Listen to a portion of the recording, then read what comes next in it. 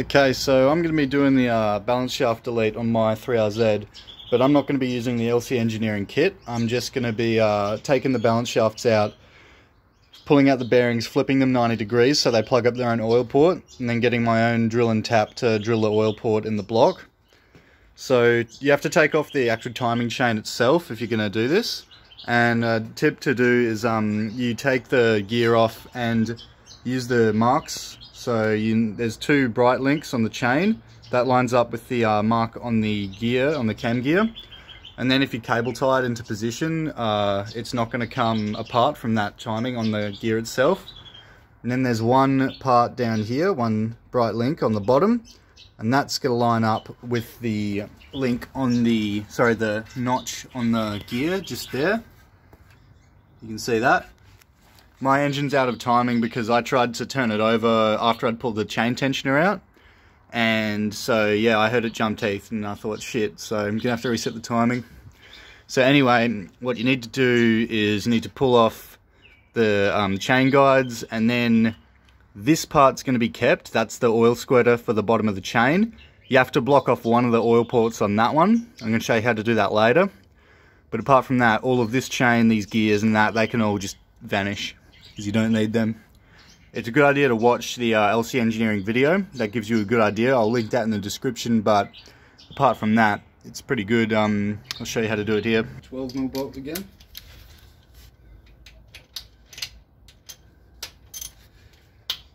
There we go.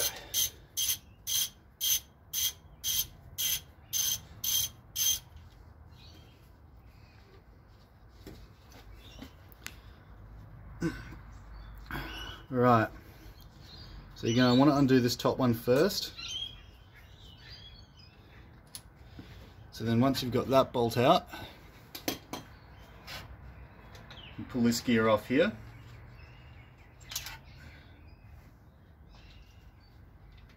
And then you can pull the chain off, hopefully.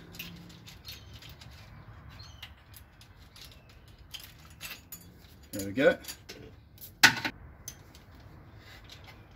Right, so next what you're going to want to do is pull the front gears off themselves.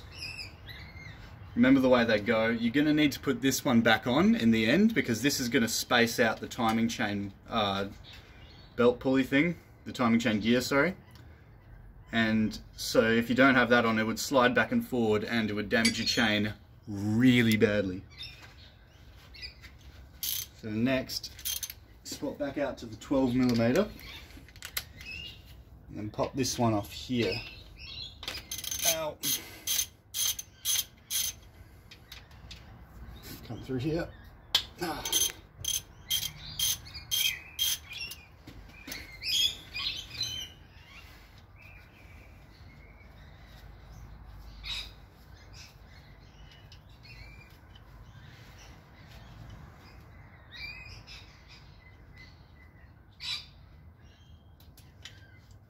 Alright, so then that's going to come off. That's another guide for the timing chain itself. So the balance shaft chain. And you're going to want to do this one. Oh, that was tight. You're meant to undo this bolt like it shows on the LCE engineering video, but it just spins, as you can see, because the balance shaft is in there. So I've got this theory that if you pull this off with it, there we go. And there's your balance shaft. Look at that. That's mad. So then you'll probably be able to do this other one here.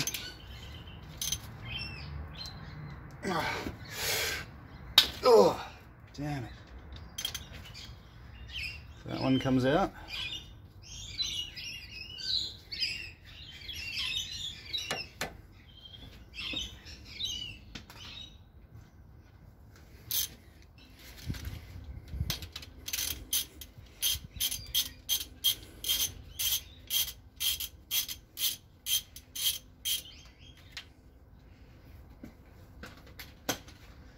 And then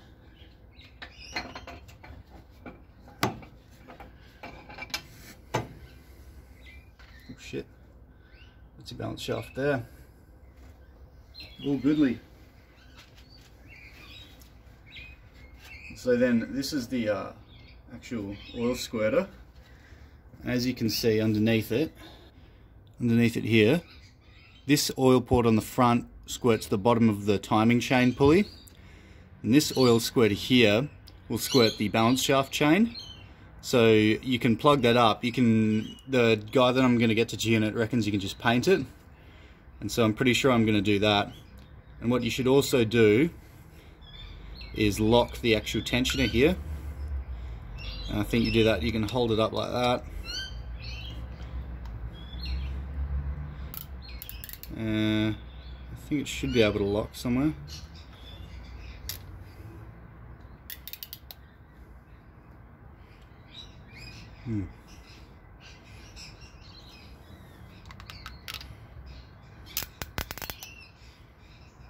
Yeah, looks like it.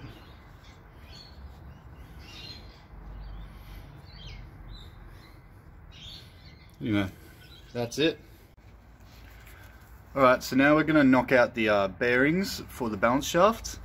As you can see, I've moved my timing chain just down, hanging off this stud up here, just because I have to hang my light off the latch for the bonnet. Oh, there's fucking mosquitoes everywhere. Okay, so what you're going to want to do is you're going to want to take your... Sorry, let's wipe sand off that. In fact, it's probably, yeah, it's going to be a good idea to clean your socket up. I'm going to go spray mine with degreaser. But this is a 32mm socket, and as you can see, it fits perfectly in the bore of that hole. So what you're going to want to do is you're going to want to knock the bearing through. It's going to fall through down the bottom of the block. I've got the oil pan off because you need to take the oil pan off, as I stated in the other video. That's because the actual pickup tube that bolts to the timing chain cover is through the oil pan. Okay, so what you're going to want to do is grab your socket and put the actual bar through it backwards and put it in like that, and you're going to hit on the very end with a hammer.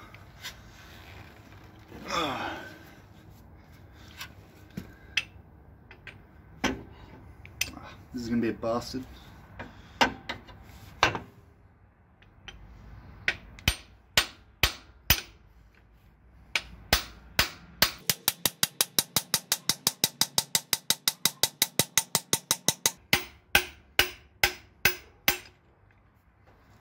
There we go.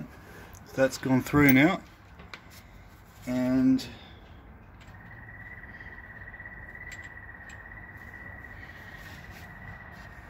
might need some long nose pliers just to yank it through.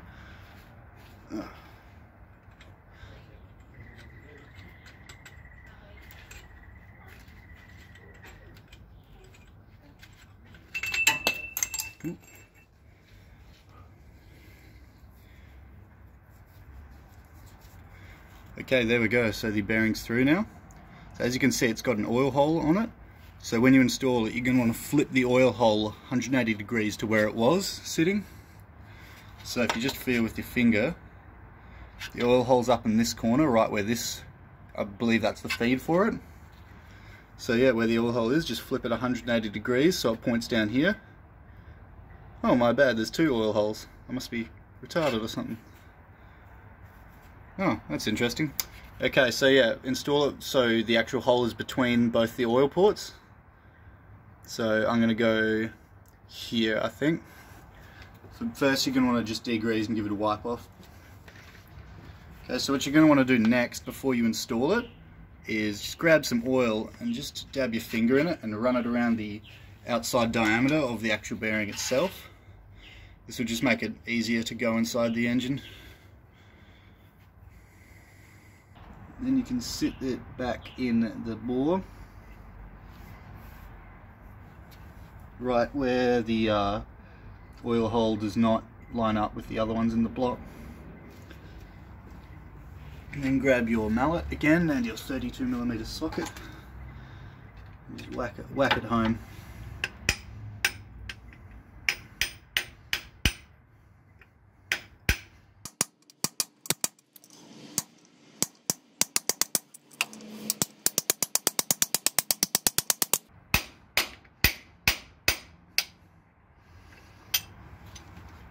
Alright, there we go. So you're going to repeat that for this other side.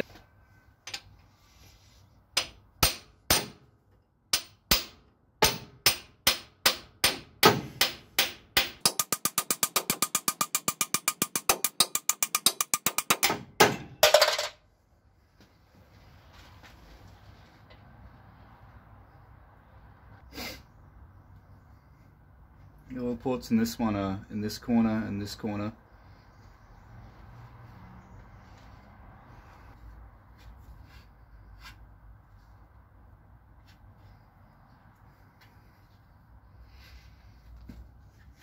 So install it with the hole right here.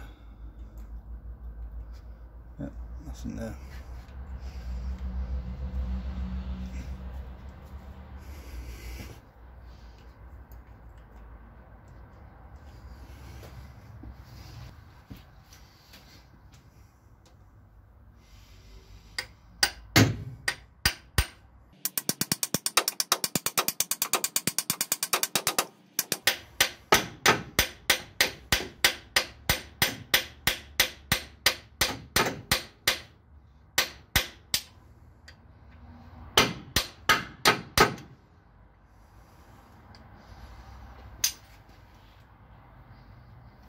Just be careful that it hasn't pulled any material. That's a hair. But on the LCE engineer, yeah, just like that, see? Focus, yeah, you can see that there. There's a little bit of grey of metal from the bearing. So just wipe your finger around the inside, make sure you've got all of them off.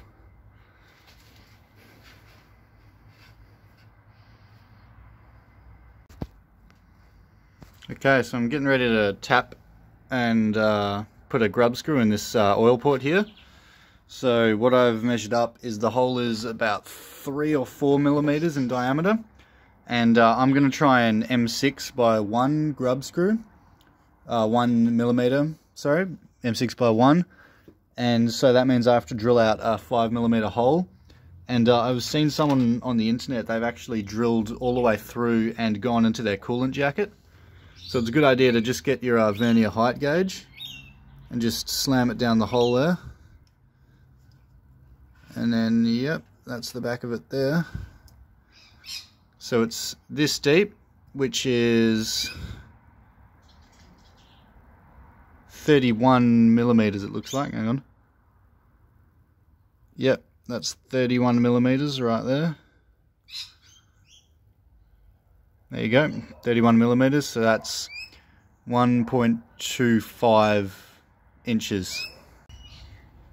Okay, so I've got the hole drilled, sorry, and now I'm going to tap it. And what you've got to do with your tap is you've got to rape the thing with grease, because when you do that, all of the flutes are going to catch all of the chips, or most of the chips, and you're still going to want to stick a vacuum cleaner down the hole to make sure you get everything, but it's going to grab a lot of the chips in comparison to not having any grease on the tip of it at all.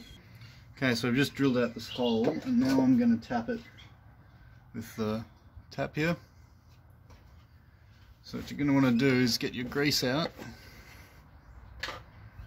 Just grab your tap, just give it a big old oof in there. Yeah, probably. Depends how deep you're going to go. I'm going to go about that deep on mine. I'm hoping that these taps work. I've already started this just to speed it up, but yeah, I really hope these taps work. They were shitty, cheap Chinese ones off Wish, so far they've worked okay, but they started to bind up and get really fucking tight, so let's just see. Now when you tap, you just got to make sure you're going in at 90 degrees.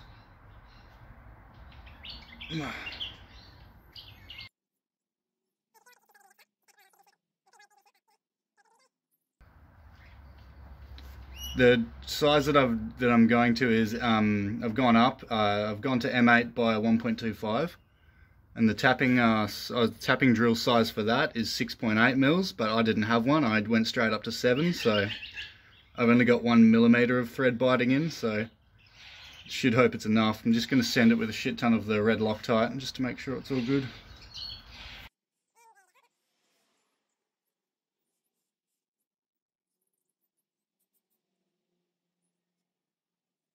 Alright, let's try that.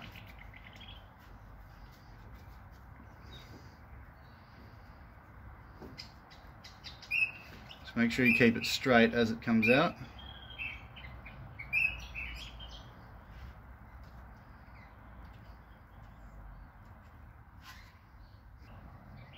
Okay, so it's gone in about that far now. I don't know if you can see. No, it's not going to self-adjust. Right. So yeah, give it a nice clean up. And what I've got here is a vacuum cleaner.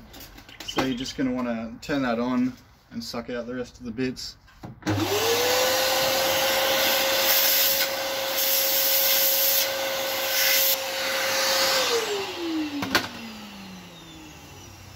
Grab your grub screw. Got this one here. Not going to show it very well. Now I'm going to chuck red Loctite on here. This red Loctite onto here, and then just do it up held tight into the block. Don't do it too tight because you could strip out the threads and then you'll have to go another size up grub screw.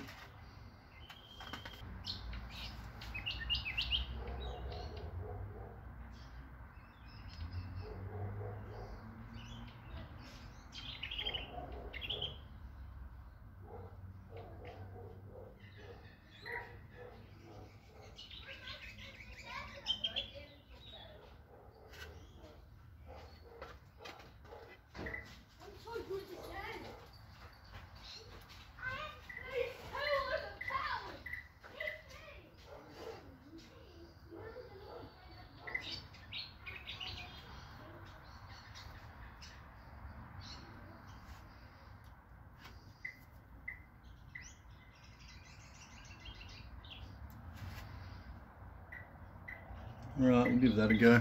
Hopefully that stays tight, but I'll have a look at it tomorrow.